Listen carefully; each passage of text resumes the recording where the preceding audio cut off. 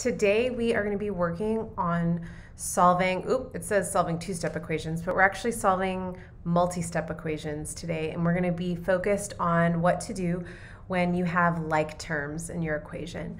So the equations are going to go from pretty simple to what looks overwhelming, but if you follow the steps, it's not really any harder than what we've been doing. So first, just a reminder, I'm just going to get rid of myself here.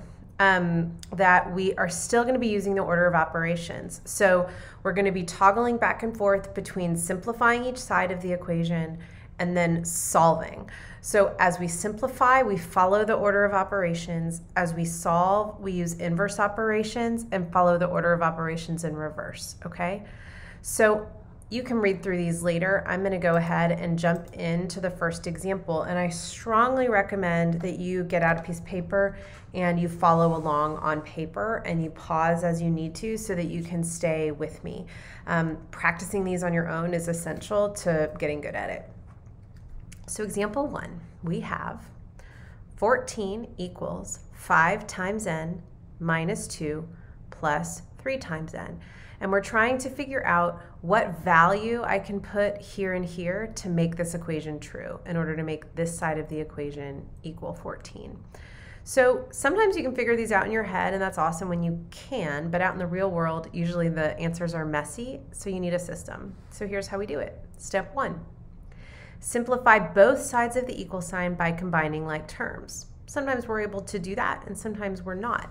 I'm not going to write my equation here because I think I might need all these lines. So I'm going to go ahead and begin with the first step, which is to combine like terms. On the left-hand side, there's only one term there, right? There's nothing to combine. So I know I can begin by writing my 14 equals. But on the right-hand side, I do have like terms. Like terms are either just plain old numbers, those are called constants. You can combine those together on the same side of the equal sign. I can't combine these together, the 14 and the minus 2, because they're on opposite sides. But if they're on the same side, you can. Or if you have a variable, the same variable. These are like terms. Notice I included the plus when I circled the 3n because that plus belongs to what comes right after it. A lot of times people get confused and they think 5n minus 3n, but the minus belongs to the 2. The 3n has a plus. We can combine these together because they're like terms. 5n's plus 3 more n's is going to be 8n's. And so we would write 8n's. And then this minus 2, we can't ignore it. We have to drop it down. So that's the first step here, and that's called combine like terms. So what I did here was I combined like terms. And this is a simplifying step, right? I made this side of the equal sign more simple. Now we have a basic two-step equation. So I want you to think about what comes next here. So we did step 1, we simplified both sides of the equal sign by combining like terms, and now we're using inverse operations to collect all variables on one side of the equal sign. They already are, okay? They're already on one side, so I don't have to do that step here. So now I'm using order of operations in reverse and inverse operations to get the variable alone. I have a times 8 and I have a minus 2. Solving, we start at the bottom and go up. So I'm going to deal with any addition or subtraction first. And the way we get rid of a minus 2 is with a plus 2. So 14 equals 8 times n minus 2. And I'm going to get rid of that subtraction by doing a plus 2 on the left, plus 2 on the right. So what did I do? I added 2 to both sides. Now we simplify. I'm going to simplify the left and simplify the right. So now I'm simplifying both sides. These are like terms. 14 plus 2 is 16. Over here, these are like terms. Negative 2 and positive 2 cancel. And I'm left with 8 times n. Remember, we can't combine this 8 with these numbers because this 8 is attached to the n. Okay, these are not like terms. Now I have to get rid of a times 8, and the way I get rid of a times 8 is to divide by 8. So 16 divided by 8 is going to equal 8 times n divided by 8. Times 8 and divided by 8 are inverse operations. They cancel. Now I simplify. 16 divided by 8 is 2 equals n. N is alone, n equals 2. I can check that really quickly. I just want to show you how you would do that. This means 14 equals 5 times, well, 2 minus 2 plus 3 times 2. And I just want to show you, because it's kind of cool, that you can take a Desmos scientific calculator. Let me get it so you can see it. Okay, and what I'm going to do is actually look back here, and I'm going to type 5 times 2 minus 2 plus 3 times 2. Oy, I'm going to have trouble remembering that. Okay, 5 times 2 minus 2. 5 times 2 minus 2, I think it was plus 3 times 2, okay? So I'm just typing that in, and I get 14, and when I come back and look at my equation, it was supposed to equal 14. So that's a super easy way to check your work. Replace your variables with what you got, and make sure it equals what it's supposed to equal, okay? All right, there's number 1. Take a deep breath. Example 2. All right. Here again, I have n's in multiple places, but this one is very different because the n's are on opposite sides of the equal sign. I have negative 7n's over here, and I have 6n's over here, and you cannot combine them because they are on opposite sides of the equal sign, and that's really important. You can only combine like terms on the same side because it's a simplifying step. And unfortunately, these are not like terms, so I can't combine them. And these are not like terms, so I can't combine them. So step 1, where it says simplify both sides of the equal sign by combining like terms, I can't do it because there are no like terms, okay, on either side. Step 2 says use inverse operations to collect all variables on one side of the equal sign. So what I'm going to do is write down my original equation, 20 minus 7n, I'm going to leave some space, equals 6n minus 6. So here's what I need to do. I need to use inverse operations to either make these disappear or to make these disappear. Okay, that's how I'm going to collect them all on one side. You can do either one. The way I would get negative 7n's to disappear is by adding 7n's. And the way I would get 6n's to disappear is by subtracting 6n's. This one's going to be a little easier. So the rule of thumb is the smaller coefficient, so this coefficient here is negative 7, is going to be easier to get rid of usually. So that's what I'm going to do. The way I'm going to get rid of these minus 7n's is to add 7n's. Not 7, 7n's. Negative 7n's and positive 7n's, this is inverse operations. They're going to cancel, and I can do that as long as I do it on the other side of the equal sign as well, okay? Now, these cancel, okay? So what did I do? I added 7n to both sides. My next step is going to be to simplify each side, and I'm going to write combine like terms because that's really what I'm going to be doing here. I combine these like terms, they cancel. The 20 drops down, the equal sign drops down. Now I have like terms over here. I have 6n plus 7n. 6n's plus 7n's is 13n's, okay? And this minus 6 drops down. So what I did was I added 7n's to both sides, okay? That got all the variables on the same side of the equal sign, and then I was able to combine the like terms so that now I only have an n in one spot, okay? All right, I think you can take it from here. Now we have a two-step equation, so see if you can finish it. Next step is to add 6 to both sides. So we would have 20 plus 6 equals 13n's minus 6 plus 6. These will cancel. So this next step is to simplify each side of the equal sign. These are like terms. 20 plus 6 is 26. These are like terms and they cancel, and the 13n drops down. 13n means 13 times n, and the way I get rid of a times 13 is to divide by 13 on both sides. So I'm going to divide by 13 on the left. I'm going to divide by 13 on the right. 26 divided by 13 is 2. 13 divided by 13, those cancel. So n equals 2 again. If you got that, give yourselves a giant pat on the back because this is intense. Look at this, right? It's pretty intense. 2 more examples. All right. Take a deep breath. If you feel confident, you are welcome to try to do this on your own and then watch to see if you did it right. So first step is to simplify both sides of the equal sign by combining like terms.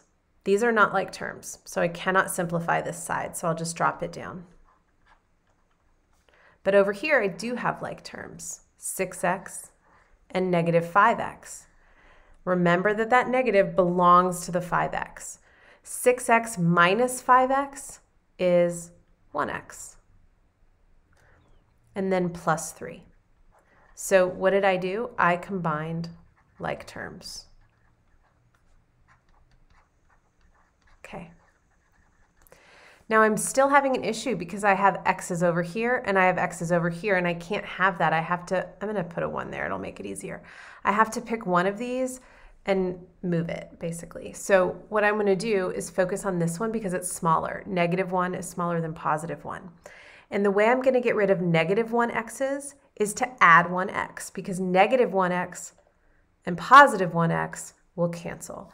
And so my next step is going to be to add 1x to both sides.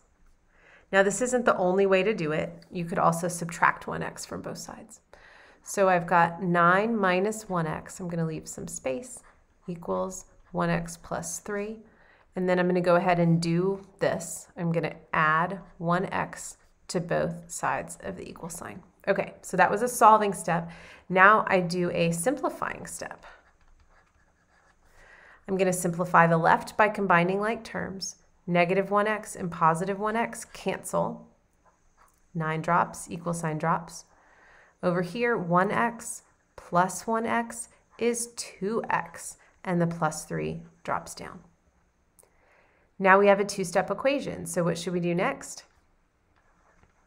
Subtract 3 from both sides.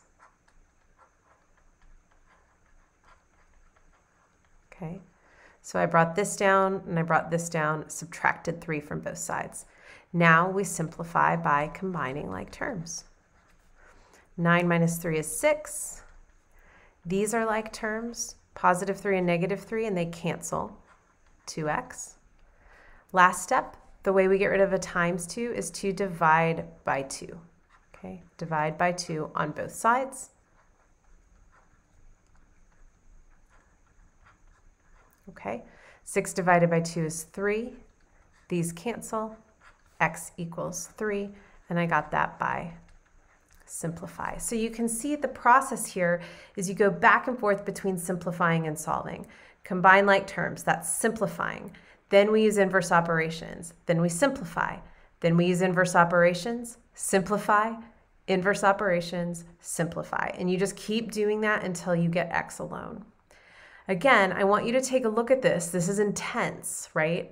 And it may look overwhelming, but if you take it step by step, you can definitely do it. We're going to do one more example. All right. Again, if you feel confident, I would love for you to try this on your own and then check back in to see if you did it right. Okay, first step, simplify by combining like terms. So over here, I do have like terms. I have negative 7n minus 4n. And I'm actually going to pull my calculator over because I want to show you with the negatives, sometimes it's tricky and it's not a bad idea to check on the calculator. What I had was negative 7n minus 4n. And of course the calculator's like, I cannot do that, right? Because it can't deal with these n's. So let's just figure out what negative 7 minus 4 is. Okay, it's negative 11. So that means that negative 7n minus 4n is going to equal negative 11n. Okay, so just make sure you understand why that's the case. So coming back here, I'm going to have negative 11n's on the left, and then this 3 doesn't have anything to combine with. I'm just simplifying over here, so I drop it down.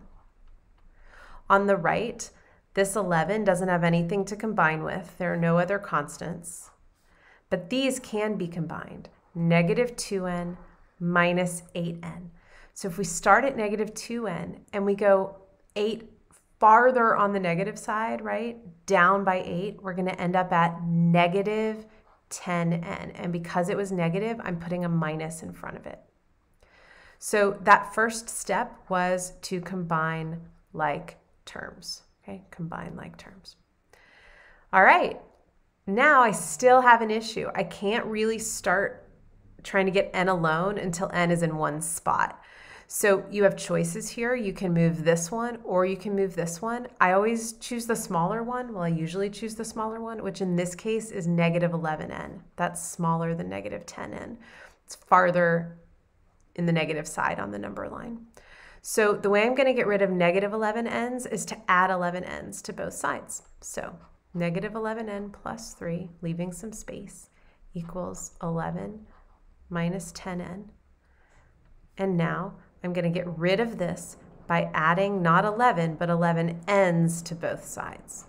Adding 11n's to both sides. So add 11n to both sides. Now I'm going to simplify again by combining like terms. So on the left side, I have negative 11n and positive 11n. Those are like terms, and they cancel. The 3 drops, equal sign drops. On the right-hand side, this 11 doesn't have anything to combine with, so it will drop. Negative 10n plus 11n. I'm going to use my calculator to double check. Negative 10 plus 11. So negative 10 plus 11 is 1. So that means negative 10n plus 11n will equal 1n. So that means that when I combine these together, they become a positive 1n. Do not drop that negative down, because when you combine them together, it becomes positive 1n, so you need that plus there. Now we try to get the n alone. We have the times 1 and the plus 11, but we start down here when we're solving with addition and subtraction. This is a times 1, and this is a plus 11. So I'm going to begin by subtracting 11 from both sides. Okay. So we'll have 3 minus 11 equals, I'm going to copy this down, 11 plus 1n minus 11. So I'm subtracting 11 here, subtracting 11 here. Now I simplify again by combining like terms on each side. 3 minus 11, feel free to consult your calculator. It's negative 8. These are like terms. 11 minus 11, they cancel, and I'm left with 1n. And just a quick trick, 1n is the same thing as n. They're the same. So I'm actually done. n equals negative 8. Very tricky, very tough. The way you get better at this is with practice. So go forth and practice your solving.